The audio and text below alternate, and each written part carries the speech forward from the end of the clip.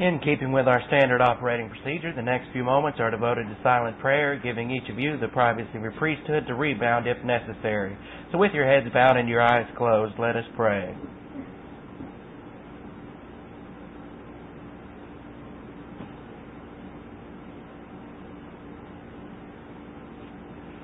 Father, we thank you for the wonderful privilege and opportunity to assemble ourselves together for the purpose of learning the Word of God.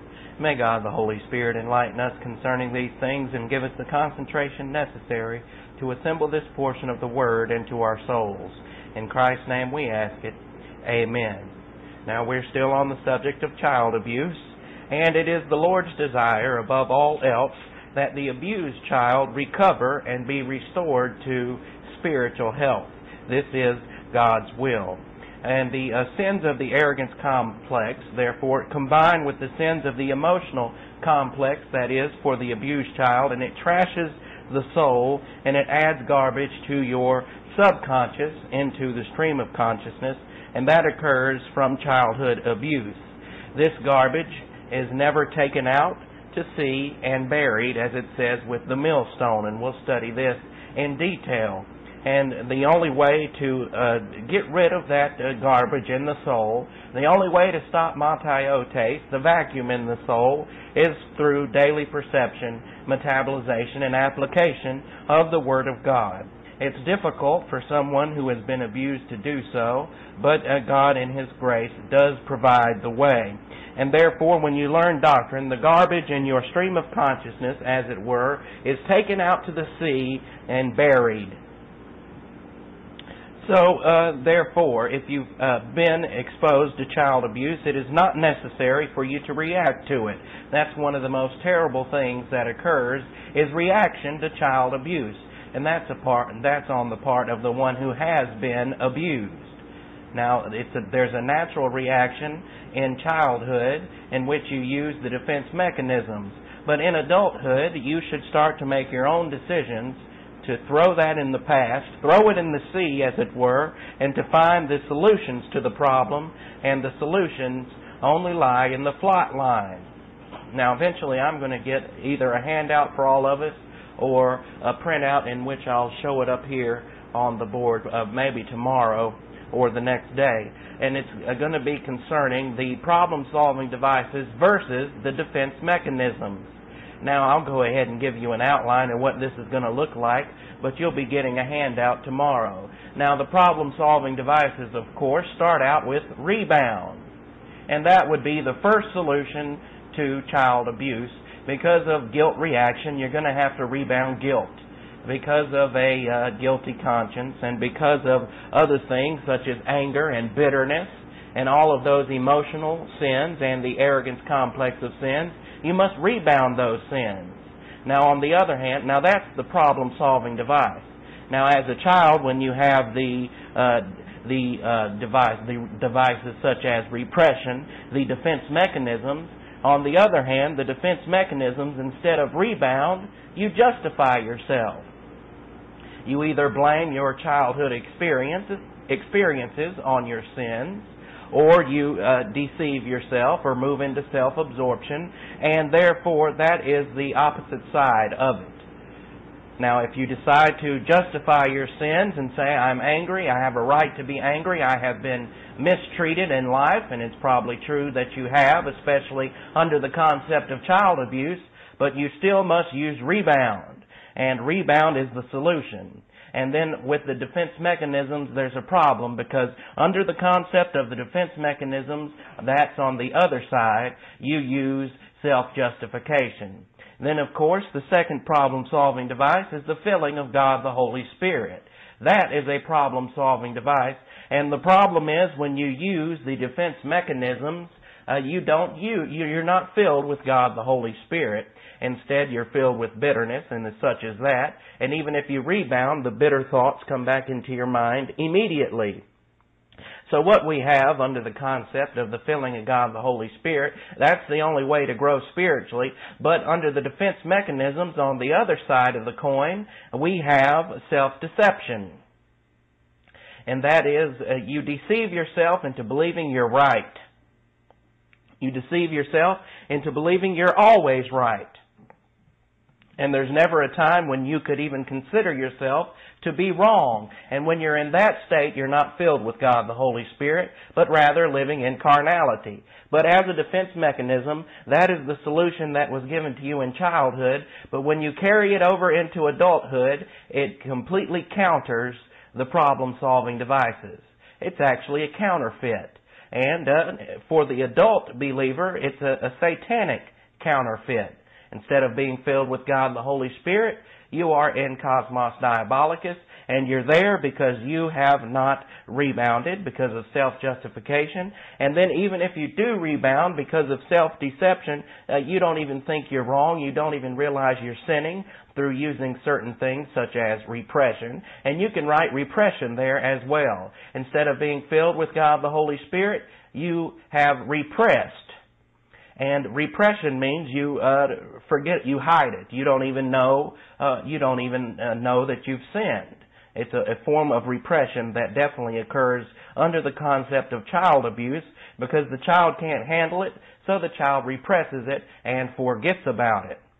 But in the spiritual life, you can't forget about it before rebound. You have to know that you've been wrong, then you have to rebound, then you have to maintain the filling of God the Holy Spirit by avoiding those defense mechanisms. Then the third of the problem-solving devices is the faith rest drill. And under the concept of the faith rest drill, you claim the promises of God, and you use those as a solution. And I will refine this. It's not going to be exact. I'll refine it and think about it and come with and get an exact system of how these parallel with each other eventually. But right now, it's a thought in my mind about how these things counter each other. So you have the faith rest drill, a problem-solving device. Yet, under the defense mechanisms, you use things such as dissociation. Instead of claiming a promise, you simply dissociate yourself from the situation. And dissociation is part of repression, and we'll study all of these things in detail. But you could say, instead of using the faith rest drill, you use dissociation, in which you simply dissociate yourself from the problem, and therefore that's part of your human solution. It's not a divine solution. All of this has been given to us at birth in order that we can handle things as children, but when we become adults, we become responsible, whether abused or not, to learn the unique spiritual life. Then we have, of course, grace orientation. And grace orientation is very important in your growth, because you must grow in grace first and in knowledge. And therefore grace orientation and doctrinal orientation work in tandem. And under the concept of grace orientation, you get to a point where you recognize everyone is depraved, everyone needs a Savior, everyone lives the spiritual life by grace. Therefore, all of the self-righteous attitudes go out the window. When you reach grace orientation, you have just replaced self-righteousness. And self-righteousness is used by the person who is under the concept of the defense mechanisms. Instead of grace orientation, they use self-righteousness. And under grace orientation, it would be easy for the abused person to mentally picture the abuser as being out to sea, because you understand God's going to take care of them, and therefore you bury your past with that abuser. And that's how you should function under grace orientation. But with the defense mechanisms, you get very self-righteous. How dare that person wrong me in such a way? And they did. But you take it very personal, and it is personal. But you get to a point in which you just disregard the problem-solving devices, or you don't even know about them. So instead of grace orientation, self-righteousness. Then we have doctrinal orientation. And instead of doctrinal orientation, on the other hand, with the defense mechanisms, you don't have the doctrine, and therefore you don't have doctrinal orientation, but you have a human viewpoint on life. So on the other side would be the defense mechanism, human viewpoint. That's where you go to psychologists. Now, psychiatry is good because they prescribe the medicine that one needs. But psychology is a different story altogether. Psychology mainly deals with the human viewpoint. There are a few doctrinal principles that they obviously grab onto here and there, but it's mostly 100% human viewpoint. So instead of doctrinal orientation, you have human viewpoint orientation. And people tell you you are the way you are because of what happened to you as a child. And while there is some truth to that, but it really is offset by volition. Because all of us have volition whether we've been abused or not. And there have been abused people who have used their volition to go to spiritual maturity. And there have been abused people who use their volition to reject the spiritual life. And so it's not an excuse, is what I'm saying. And instead of doctrinal orientation, you go the human viewpoint route as part of your solution. Then we move, of course, to a personal sense of destiny. And under the concept of a personal sense of destiny, we develop what is called spiritual self-esteem. And in spiritual self-esteem, we understand full well that we're a royal family of God. And there are many applications to spiritual self-esteem. And when you go into an interview for a job, instead of being nervous about it, instead of feeling inferior about it, you should walk into the interview knowing that you have a personal sense of destiny, knowing that you're a royal family of God, and that nothing should shake you. And nothing should cause you to have any type of anxiety or worry. And therefore, you use your spiritual self-esteem. But on the other hand, you use human self-esteem. And you build yourself up through arrogance. It's all a part of human self-esteem, usually derived from approbation lust, which is approval lust. And a lot of people who have been abused constantly seek approval from others. And therefore, they focus their attention on people rather than on God. And this happens even with people who haven't been abused, so there's application for all of us. But for those who have been abused, it becomes even more difficult. And they have a tendency toward approbation lust. And that's why many of them go toward lasciviousness. And they like the attention of men if they're a woman, and if they're a man, they like the attention of a lot of women. Approbation lust or approval lust. And that's part of building up human self-esteem. And that is part of the defense mechanism as well. Then, of course, we move on from a personal sense of destiny in which we have spiritual self-esteem. We move on to personal love for God the Father. And that is a problem-solving device for us. Personal love for God the Father. For the abused person who doesn't take interest in the Word of God, they don't have a personal love for God the Father. So their means of solution is personal love toward people. And what they have is, what develops with them instead of personal love for God the Father, is they idolize certain people. Instead of making a role model out of God, they make a role model out of others. And they fall under a trap called iconoclastic arrogance. Because they'll meet someone, and this is what makes the abused person so unstable. They'll meet someone and they'll really take a liking to them right off because they seem nice and sweet and very kind to them. And then once they hang around this person long enough and they build them up on a pedestal, they see the feet of clay. And they say to themselves, I would never think this person would betray me in that way. Therefore, the abused person takes the person who has betrayed them and lowers them to the level of their first abuse incident, in which that person, in their minds, is just as bad as the abuser. Therefore, their personal love for God the Father, instead they have a lot of personal love for individuals, and those individuals disappoint them. Therefore, they fall all apart, and they move into iconoclastic arrogance, and they destroy that person, even though they put that person on the pedestal. The person may have never wanted to be on a pedestal, yet they knew him in a friendship, put him on a pedestal. Then when they messed up or betrayed them in some way, well, then you will smash them under your feet. That's part of the defense mechanisms. And you can see that there's really no solutions in this, just an intensification of misery. Then we have, of course, after that, impersonal love for all mankind. And that's what we have as part of having, living in our spiritual lives. we learn to develop over time impersonal love for all mankind. And we know that impersonal love means that the object of our love, it doesn't depend on the object. The object could be obnoxious. The object could be very critical of us. The object could be the abuser. But you are commanded to have impersonal love anyway. Therefore, now that doesn't mean personal love. It means you love them not based on who and what they are. You love them based on your integrity. In the same way that God loved us based on His integrity, even when we were fallen, even when we were unbelievers. He still loved us with a perfect love, but it didn't depend on us. It depended on His love. That is the concept of impersonal love. But for the abused person, they don't have that. If they haven't gotten with the doctrine, they don't have it. So they actually have impersonal hate for mankind.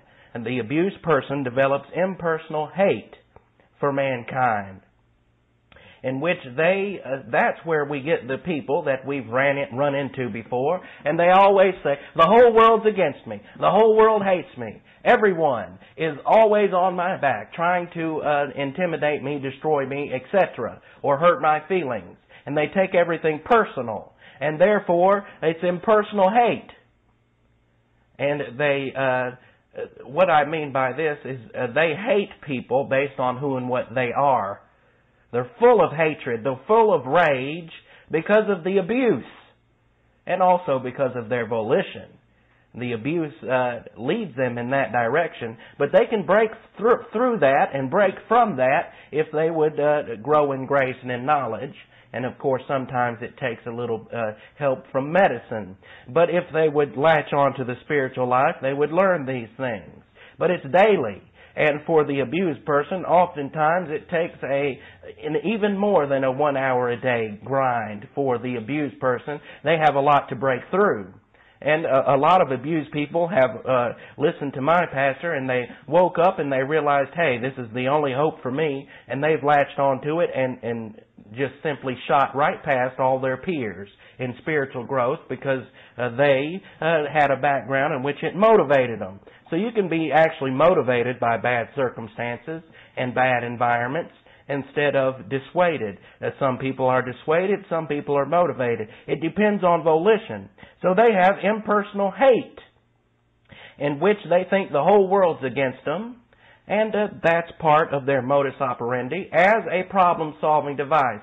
And you might not understand what I'm saying, but you've heard some people say, well, I will never have a relationship with somebody because I'm protecting myself just in case they hurt me. And they're already anticipating getting hurt. Well, in every relationship, you're going to get hurt. In every relationship, you're going to be betrayed. In every relationship, it's going to happen. We all have sin natures. And sometimes you'll be betrayed, and you'll think you're being betrayed, but the person didn't even mean anything by it. And so you throw up walls all around you. That's part of impersonal hate. You're not going to mess with people because people will hurt you. Well, you're already assuming that they're wretched creatures just like your abuser. And while they do have sin natures, they're not just like the abuser in a lot of cases. Therefore, you don't have impersonal love, but impersonal hate. You start out in life automatically just assuming people are terrible, and they are in terms of depravity, but you assume that you can't have relationships because they'll hurt you. It's part of being self-absorbed, because all of us at some point are going to be hurt by people, and all we need is the problem-solving devices. But under the concept of the defense mechanisms, this is how they function. Therefore, a lot of abused people become recluses, and they do not go out in society for fear of being hurt. Out of paranoia even. They even get to a point where they're paranoid concerning people. And they'll be walking through a store or Walmart or something, and somebody will look at them, and immediately they'll have a paranoid thought that that person's thinking harshly about them when that person doesn't even know them, or that person's going to make fun of them, etc. And it's a part of being completely self-absorbed, and that's also part of having impersonal hate instead of impersonal love. And then, of course, we move on from impersonal love to plus H, sharing the happiness of God. And that is, we're moving toward the ultimate in our spiritual life. And when we get to that point, that means that no one can disturb your happiness. It means that no circumstance can disturb your happiness. Plus H, sharing the happiness of God. No circumstance, no one person can destroy your happiness. If your wife or your husband gets upset with you, if you have plus H, you simply, it doesn't bother you. You understand that they have a sin nature. You're using grace orientation. You're also using impersonal love. Therefore, you have plus H and you're happy. And while they're miserable, criticizing you or whatever they do, you can still sit through it and be completely happy and relaxed and say, whatever. And keep watching your football game or whatever you're doing and just don't even worry about it. Don't even think about it. That's plus H. But on the other hand, for the abused person, if they function under the defense mechanisms their whole life and they never get with the Word of God, they will move into a section in which they share the misery of the abuser. So on the one hand, sharing the happiness of God. On the other hand, sharing the misery of the abuser. The person who has abused, if they haven't gotten with the spiritual life, is miserable, terribly miserable. And God makes sure that they're miserable through divine punishment. And some of the most miserable human beings on the face of the earth are those who have abused children. And they're under constant divine discipline. And even if they're an unbeliever, they receive a lot of opportunities in which they can believe in Christ. And I won't get personal, but there's people who have been unbelievers and they just simply, they'll hear the gospel and reject it because they have scar tissue on the soul from child abuse, and therefore they reject the gospel and they're miserable. And God makes their lives totally miserable on earth, and then when they die, they go to hell and they receive even more misery. But for the person who has been abused, they have a choice. They can either get with the problem-solving devices, or they can stay with the defense mechanisms, and if they stay with the defense mechanisms, they end up sharing in the misery of the abuser. Sharing the misery of the abuser. And in fact, they're just as bad off, because they haven't taken the spiritual solution. And therefore, they're full of guilt, they're full of bitterness, they're full of rage, just as the abuser is. So they're in the same boat. And that's what occurs under the defense mechanisms. And that builds up scar tissue for the one who has been abused. If they share the misery of the abuser, and that's what happens, and a lot of them share even the lifestyle and behavior of the abuser. That's the way they were taught, that's the way they were raised, and then when they have a family of their own, they do the same thing. And it's a part of sharing the misery of the abuser. And then, of course, the ultimate is occupation with Christ. That is the ultimate for us, to be occupied with Christ. However, for the person under the defense mechanisms, they are occupied with circumstances. They are occupied with environment. And this is what they teach them if they go into psychology sessions. They'll say, well, you grew up in a terrible environment. That's why you are the way you are. And therefore what you need to do is improve your environment. You need to you need to first of all have human self-esteem. This is what they say. First of all, you need to have human self-esteem in which you can rise up and change your environment and make it better. And when your environment is better and when you're around a lot of supportive people who give you a lot of support, then you'll be happy. It's a focus on environment, not on Christ. Occupation with Christ is the ultimate, not occupation with people, definitely not occupation with environment. And this is definitely a biblical principle, because Satan is always trying to create perfect environment because he thinks that creates happiness. Satan equates happiness with perfect environment. So when you're under his system, you equate good environment with happiness. And it's not the case. You could be going through a terrible time. The environment could be harsh. It could be 100 degrees and you're sweating, you don't have any money and you're working hard, and yet you can have a far greater happiness in that environment than a rich person who is sitting in air conditioning, sipping on his nightly favorite beverage of liquor and such, and feeling good. But the person who has doctrine can be happy in all circumstances. And so, instead of occupation with Christ, the defense mechanisms, they are occupied with environment. When environment is good, they associate it with happiness. When environment is bad, they associate it with misery. Yet they're miserable all the time. And this goes not only for the abused person, but also for the average Joe living in the cosmic system. And so, but the abused person really latches on to either one, because their volition is strong either way. They're either going to go all out in the cosmic system or go all out for doctrine. That's why so many abused people go all out in lasciviousness. That's why so many abused people go all out in alcoholism and go all out in drug abuse and go all out in terms of raising hell because they think that'll make them happy. And then on the other hand, the person might say, the only happiness is with doctrine. I've been through hell on earth, and this is going to change because I'm going to have post-salvation epistemological rehabilitation, and therefore they sprint toward the high ground, and they leave that abuser in the dust, in the sea, buried. And that's the only way to go. So, of course, the beginning principle that I started with, it is the Lord's desire, above all else, that the abused child or the abused person recover and be restored to spiritual health. Now, a lot of people who have been abused, especially by their parents or a marital partner, such as a stepfather, they usually think the solution to their problem is to run down the parents or that marital partner, to rip them apart, to tell the world what terrible creeps they are. And they may be, but that's not going to build happiness. You can't build your happiness on someone else's unhappiness. It's impossible.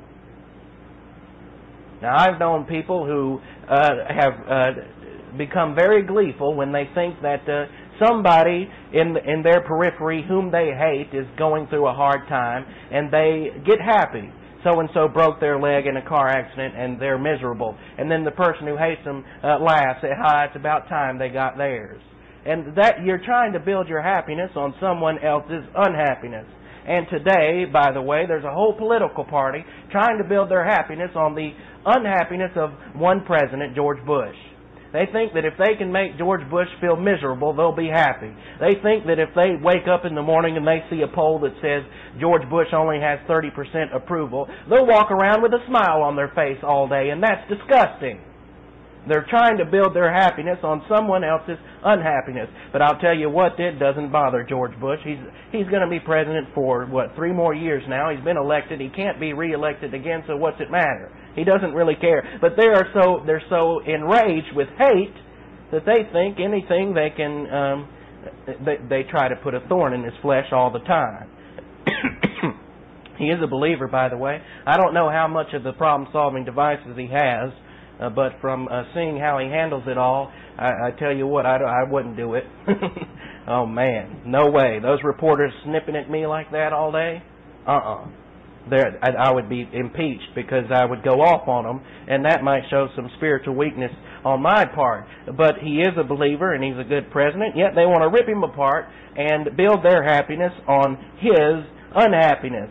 So running down your parents because they've been abusive, or running down a marital partner because they've been abusive, is not a solution to the problem. Child abuse, this is a principle. Child abuse in the past. Child abuse in the past is no excuse for marital failure in the present on behalf of the one who has been abused. And oftentimes marriages have fallen apart because the one who has been abused has a lot of emotional hang-ups in life. And therefore the marriage suffers. So again, child abuse in the past is no excuse for marital failure in the present on behalf of the one who has been abused. Oftentimes the one who has been abused has a terrible, terrible time adjusting to marriage because they've developed the defense mechanisms. And therefore, in the normal confines of marriage, there will be insults traded every now and then in the heat of battle. And the wife will say something negative about the husband, or the husband something negative about the wife, and there'll be a trade of insults. For the abused person who has been using the defense mechanisms, they take any insult they receive, and no matter how trivial the insult is, they take any insult, anything that they disagree with, and they trash it in the same manner that they trash the child abuser in their soul. In other words, they've always been running down the child abuser because he's a creep, and he is, but you don't need to run him down. And then when the husband that you've been married to, or the wife with whom you are married to, and if you've been abused and that husband or wife insults you, or whether it be real or imagined, you will trash them in the same way you trash the child abuser. Therefore, you create a tremendous problem in marriage. And you make marriage nearly impossible for the other person who might be stable. You make it nearly impossible, of course, if they don't have the problem-solving devices firmly in place. That marriage will fall apart. But when the abused child gets with the Word of God, then not only will they succeed, but their marriage will succeed. And you have to understand that we are no better as people, and we are no better in marriage than we are as people. We're no better in marriage than we are as people. If we personally fail in marriage because we are insulted very easily, because we take umbrage to everything that our partner does and says, then it's your fault, and you'll be no better as a single person. You'll be just as miserable, if not more miserable. And that is in most cases. Now, of course, we've studied divorce, and there are legitimate cases where divorce is allowed, such as adultery and abuse, that is physical abuse, where if the husband beats his wife half to death, leave. Legitimate reason for divorce, but not a legitimate reason for remarriage. We've studied that. I won't go back over it. But in marriage, if you take any little insult or perceived insult and really make problems for the other partner because of it, you're making marriage nearly impossible, and therefore you must get with the Word of God. And then when you get with the Word of God, you become better as a person, and when you become better as a person, you become better in marriage. And we must understand that as believers, marriage and the spiritual life are mutually inclusive. Marriage and the spiritual life are mutually inclusive. Because as goes your spiritual life, so goes your marriage. Now there are cases in which one partner goes the full route of the spiritual life, and they sustain the marriage. They keep it together. They're the staying power. They're the glue. And the most optimum case for a great marriage is when both are growing in grace and in knowledge. But if both of you are failing in the spiritual life, as goes your spiritual lives together, so goes your marriage. And that's why Christians can't stay married today. They don't have a spiritual life. And it's funny to me how come nobody's ever wondered, especially pastors who have performed marriages in their churches, and they've performed several of them, and those same marriages fall all apart, and they have counseling and all that. And it's a wonder the pastor doesn't wake up and say, "What's going on here?" What's going on is you're not feeding them. That's what's going on. They don't have a spiritual life. And without the spiritual life, your marriage will fail. And that's why unbelievers have been known to have greater marriages than believers. And George Burns always comes to my mind, an unbeliever, a Jew, unbeliever. He loved his wife, he loved his job, and he had a wonderful marriage. Far greater, a far better and greater marriage than most believers have ever had. Well, he had divine establishment, and that's about it. And he's in hell today, unfortunately. But for us as believers, we have a spiritual life to live, and if we forsake our spiritual lives, you might as well just forsake your marriage and everything else, because you will. If you forsake your spiritual life, you just as well have gotten a divorce, really. You have just ruined everything. You've ruined your life. Whether you've ruined your life if you're single, you've ruined your married life if you're married. You've ruined your family life if you have a family. And that's why children are having such a hard time. Christian children are having such a hard time because families are not getting with the Word of God. There was a time in this country, while they didn't have all the pieces of doctrine put together, they most definitely took an interest in it. And every night they would sit by their fireplace because they didn't have television. And the father would open up the Bible and begin reading and instructing. And of course, there was a much greater interest in the Word of God. Not that you can learn the Word of God by reading it on your own, but they didn't have the technology we have today where we can slap in a tape. And they did the best they could, and they always made sure that their children knew that the most important thing was the Word of God. That was back when the country was great. Now we're going into degeneracy, and so people really aren't that enthused about doctrine. There's too many distractions out there, and God will slowly take away those distractions over time, take away prosperity, in order to wake people up to the importance of it.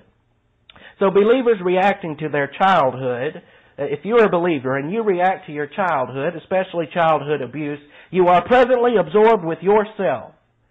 And you're so absorbed with yourself that you have actually excluded reality from your life. You're not living in reality. Believers reacting to their childhood and presently absorbed with themselves, this results in exclusion of present reality. So God's grace and present provision is for their life at that time. And instead of looking at God's grace and knowing that God has provision for them, instead of looking at God's grace and saying, yes, I've been abused, yes, it's been terrible, yes, I've lived a horrible life in my childhood, but God, I'm still living and God has a matchless grace for me and a gracious plan for me. Instead of doing that, they're so absorbed with themselves, they're too busy whining about what occurred in their childhood. Therefore, they daily create more garbage in their soul. And it gets sucked into the stream of consciousness. Because if they don't get on doctrine, just as if anyone doesn't get on doctrine as a believer, it opens up mataiotes, which is a vacuum in the soul. And instead of sucking in doctrine, it sucks in all the satanic lies that are out there, sucks in all the human viewpoint, and it makes great use out of the defense mechanisms. And that's all they use, defense mechanisms.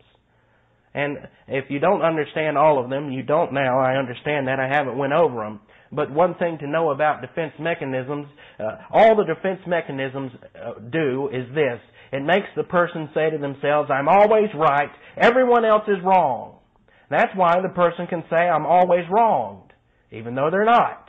But they say it because they believe they're always right. How can the whole world be against you? The whole world don't even care about you. But they're so filled with themselves and so arrogant, they think that the whole world's sitting around thinking about how to destroy them. It's all a result of defense mechanisms, and defense mechanisms say, I'm always right. That's one of the main principles of defense mechanisms, and all of the different systems that come out of it, really in the end, it's just a way for the person to say, I'm always right.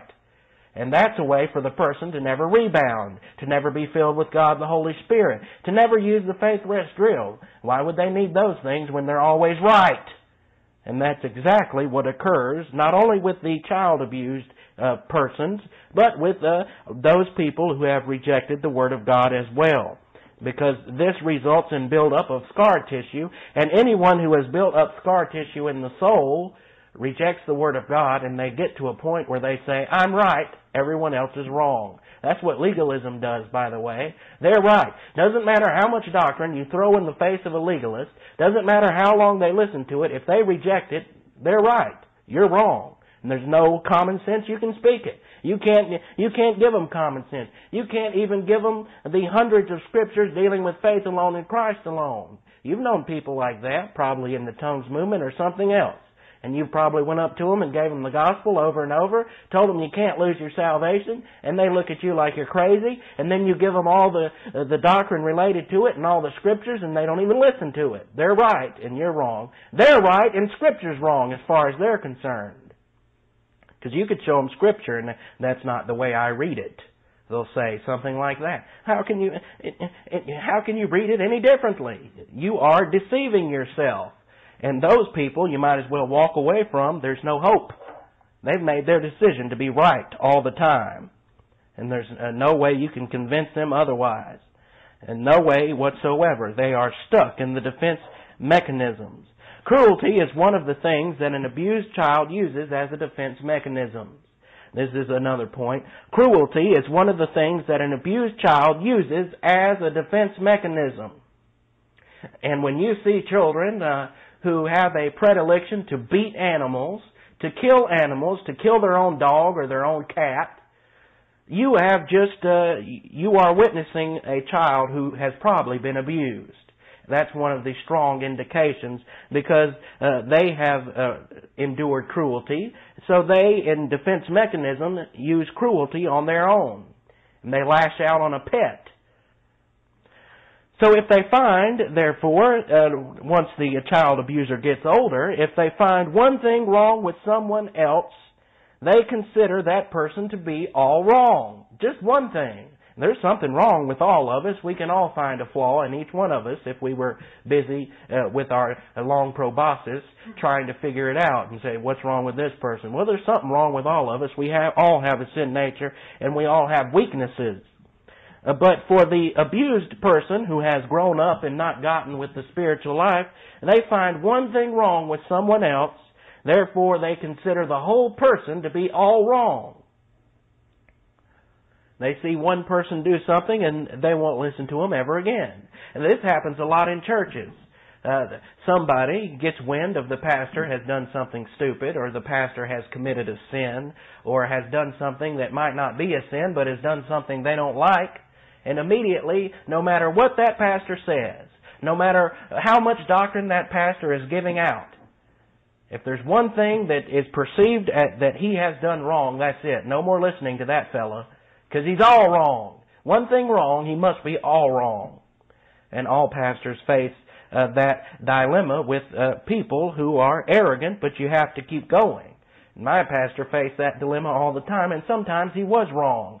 Sometimes when he got all fired up and his temper got out of hand, and he was wrong. He admitted it later on. But the people who were insulted said, oh no, he's wrong because he's been angry. He's not supposed to be. Therefore, he's all wrong. And that's not correct. He had a weakness like everybody has weaknesses. And you can't expect a communicator to be perfect when no one is perfect. It's impossible. So believers who react to their childhood become so self-absorbed with themselves that they reject reality. Therefore, this is called, what happens when the person sees one thing wrong with someone else. I'm going to give you what it's called in psychology. And they actually do have it listed in psychology. A person who finds one thing wrong with someone else, therefore that whole person must be wrong, must be all wrong, must be terrible. For example, it would be as if one person did something wrong and you equate them with Hitler. And they might not be anywhere close to Hitler. And, for example, you don't like alcohol, so you see someone whom you admire drink one beer, and you equate them with Hitler. Well, they did one thing that you consider wrong, so their whole being is all wrong. This is called splitting. That's what it's called in psychology, splitting, S-P-L-I-T-T-I-N-G. Psychology calls this splitting. One flaw or one mistake in another person that is recognized by the abused person creates the false impression in the abused person that the entire person is all wrong, just as the abuser was all wrong. So one thing you do wrong in the eyes of someone who is using defense mechanisms, everything they do is all wrong. Therefore, they have a horrible time adjusting to life. They're maladjusted to life. And when they get married, oftentimes their sex life is destroyed because the husband insulted them one time, so the husband is just like the abuser. Therefore, how are you going to have sex with someone who is the abuser? So they go on through life without maladaptive and not having a normal life whatsoever. Just completely maladaptive. And for the person who has married an abused person, if you made the choice, you made the choice. Therefore, you must have grace orientation, and you must grow in grace and in knowledge and lead by example. If you're the husband, lead by the example. If you're the wife, keep your mouth shut, and by doing that, you lead by example. There are cases where women lead by example. And the only way they can do it, though, as we've noted from 1 Peter chapter 3, is by not saying a word. And their leadership is shown, and a disaster could occur in the family. And this has happened before many times. And the wife, who had been listening to doctrine, handles the disaster very well, but the husband falls all apart. And since the wife never nagged him, and since the wife still showed respect for him, even though he was a jerk, well, he looks at her and says, I want to be like that. And that is a case in which the woman has actually led by example, although silently. The man is not commanded to be silent with regard to these things.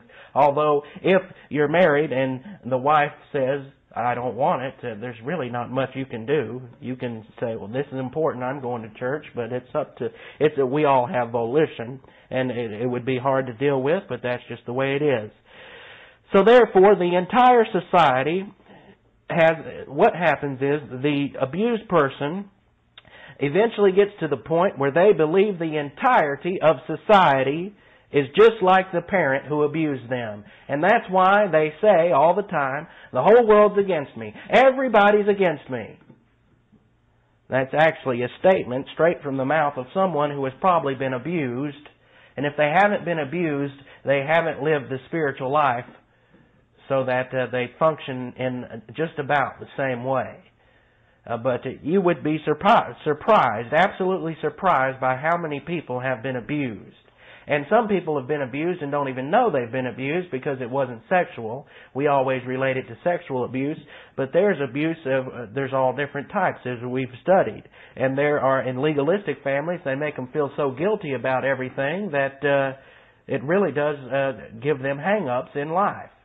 And inferiority complexes, everything else that destroys growing up spiritually, unless you make Bible doctrine number one. That's the only hope for all of us, abused or not. So many believers who have been abused as children develop bitterness. And they also develop a very strong, self-righteous attitude. Remember, I gave you the listing of 10, which will probably change. Don't hold me to that exactly. I'm going to have to write it out and consider it in my own brain for a while under the ministry of God the Holy Spirit to figure out how it lines up. But self-righteousness, this will stay the same. You either have grace orientation or you're going to move towards self-righteousness. And therefore, the believer who has been abused as a child will develop bitterness and a very strong self-righteous attitude.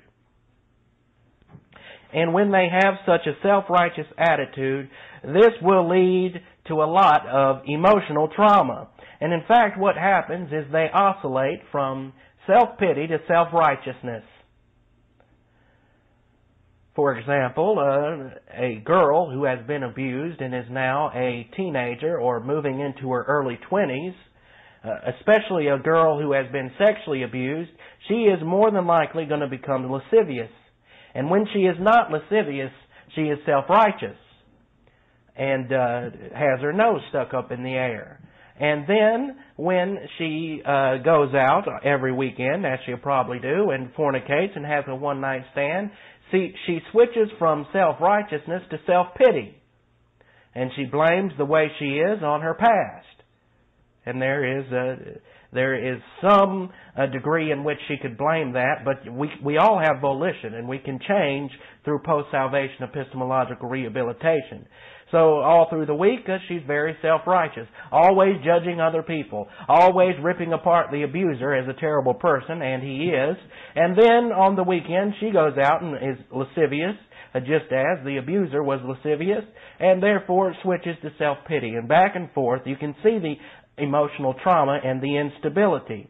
So the solution is definitely not short-term. It's not found in a short-term emotional type thing.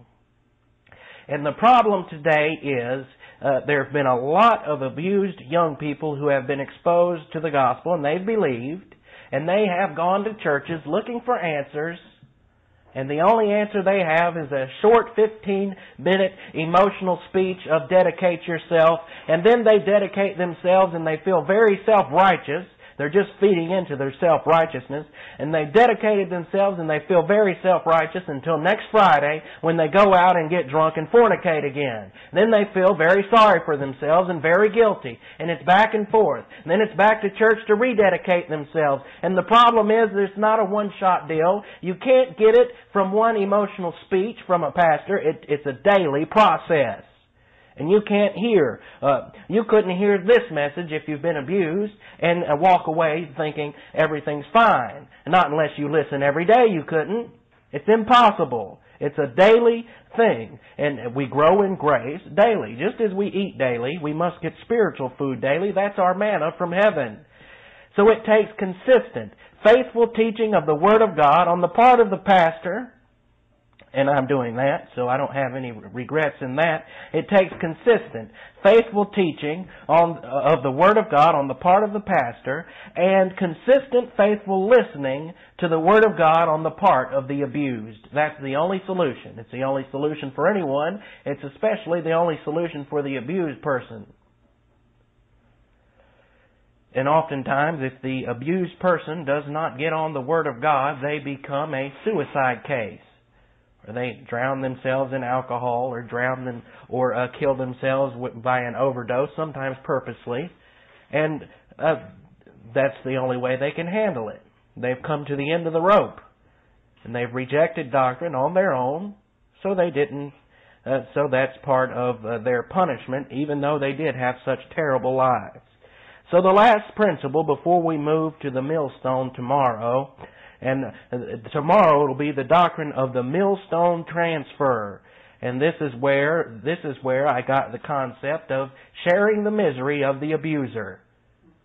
And that's because you transfer their millstone onto yourself. So you cannot move ahead in your spiritual life. This is the last principle. You cannot move ahead in your spiritual life when you are constantly fighting the battle of defense mechanisms versus the problem-solving devices in your soul. And if you're constantly fighting that battle, you're going to remain outside of fellowship. If you commit bitterness, for example, because you dwell on the past and you become bitter and angry about it, so you name that sin to God. God the Father, I have been angry and bitter. And then 2 seconds later, you're angry and bitter again. You don't remain filled with God the Holy Spirit. Therefore, even that rebound, while it cleanses you and purifies you for 2 seconds, that's not enough to get moving in your spiritual life. There always must be follow-through. You must follow through by applying doctrine instead of applying the defense mechanisms. We will study this in detail coming up, and you'll have handouts, or either I'll get something up here on the board to where we're really going to understand this before we move on. So you cannot move ahead in your spiritual life when you're constantly fighting the battle of defense mechanisms versus the problem-solving devices in your soul. As long as there are defense mechanisms in the soul of any adult, I'm not talking about children, it's natural for them. As long as there are defense mechanisms in the soul of any adult, there is the potential for becoming neurotic or psychotic. As long as there are defense mechanisms in the soul of any adult, there is the potential for becoming neurotic or psychotic. So what they do is they look for help in psychology, and they tell you the issue's the past. But I'm here to tell you the Word of God says the issue is not in the past, it's in the future. The answer's not in the past. It's in the future. It's in learning Bible doctrine. The issue, therefore, and these are some closing principles, the issue is not the cause. You say, the child abuse causes me to be this way. Well, there might be some legitimate reasons for you to say that, but you must know this. The issue is not the cause. The issue is the solution.